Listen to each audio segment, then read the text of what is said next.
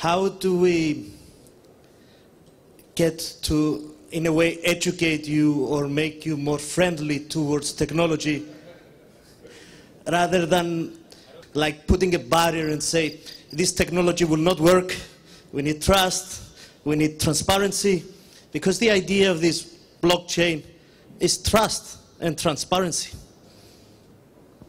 Thank you. But I totally agree with blockchain as technology. That's fine. And I could support Nikolai that he mentioned that Bank would like to invest in blockchain technology. That's fine. That's very interesting. Other question, is it really a task for development bank, or it's better could be done by private business, by commercial bank? But this is a totally different story. And my disagreement is with blockchain like a currency, because currency, this is a trust in entity issuing currency.